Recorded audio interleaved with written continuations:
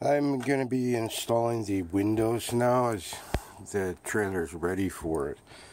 I want to show you something.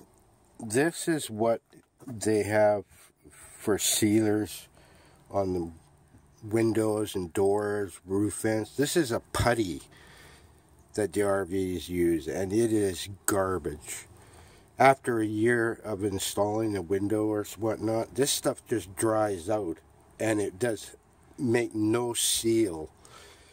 This is the standard. It's a Butyl RV tape that is used nowadays, and I see so many people using silicone and this old putty in it. It is just garbage.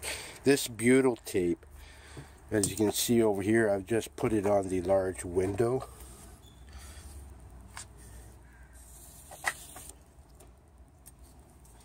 But it is a softer sealer, and it'll last you for years on your windows and doors and whatnot. And you have to push it down quite firmly so it adheres to the window.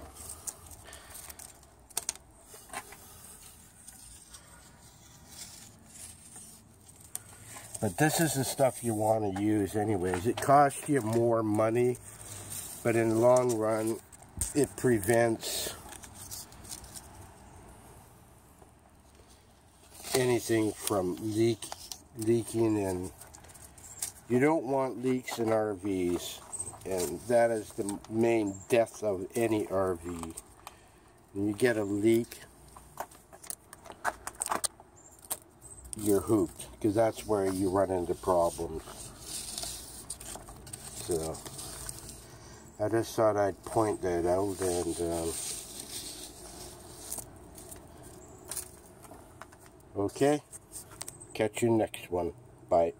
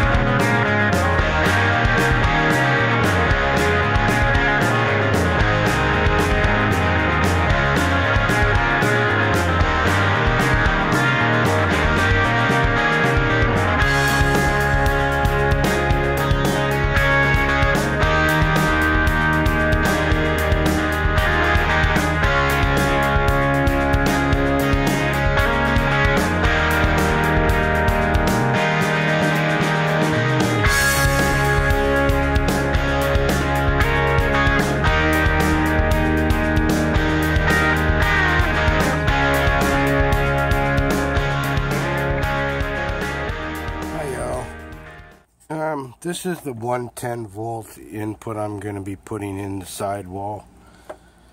This will connect up to the main plug, and I have this other 110 wired into that. That will be going on the inside of the trailer on the closet side, because when I don't have power outside, I can plug the other external cable into my voltage inverter that runs off the battery system if I need 110 volt. Okay, bye.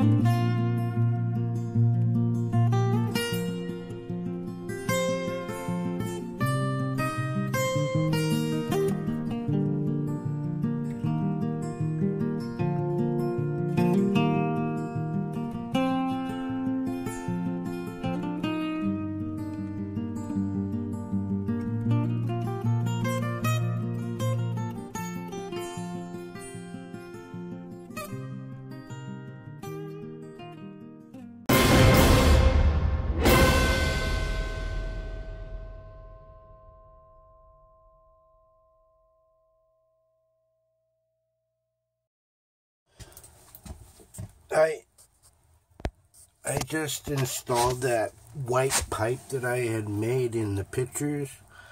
Now that goes down through the floor. It is siliconed on the inside down at the bottom, and then up at the top I've siliconed it.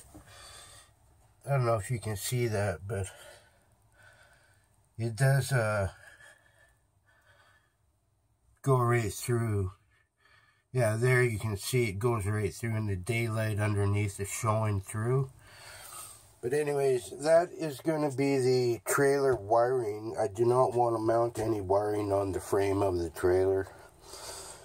And that will come up through and then back to all the lights. I'm also have it in that position because the drain for the water tank will be right there to drain off the water when I'm not using it. And also the heavy duty 12 volt battery charging wires that come from the truck will also come up through there and go in, hook up to the battery, because batteries, they sealed type battery, which does not have to be vented legally. And that battery box I will be placing right down there in that corner. Thus the wires can run into that, and then it will come up here, another 12 volt negative and positive up, which will have the 12 volt fuse panel and hook up into all that stuff. And the solar charge controller, I'm putting another one of those pipes up through the roof here to bring the wires in from the 200 watt solar panels up. That will be up on the roof. Okay, catch you next one. Bye.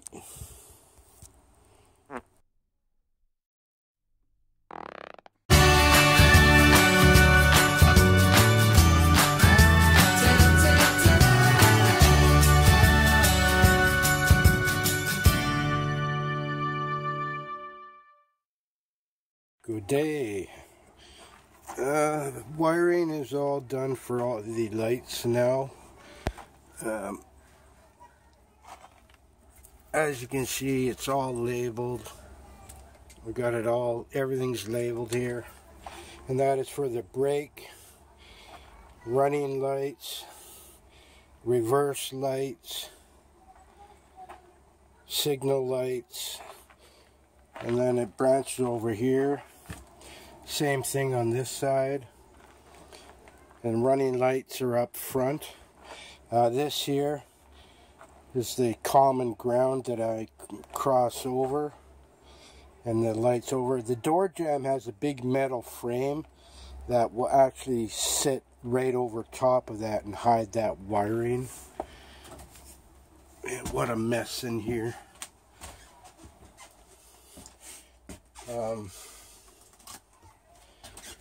So here's where it comes up through the floor of the wires. Red and black are the charge wires for the battery from the truck. And that's the running lights for the tail lights. This here is,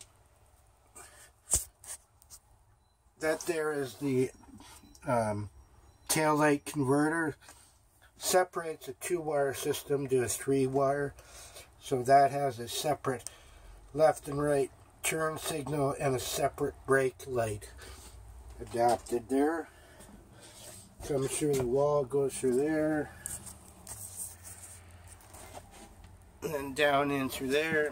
And the bathroom floor, another 2x2 is going up on top of that because I'm raising that doorway that much. And that'll be it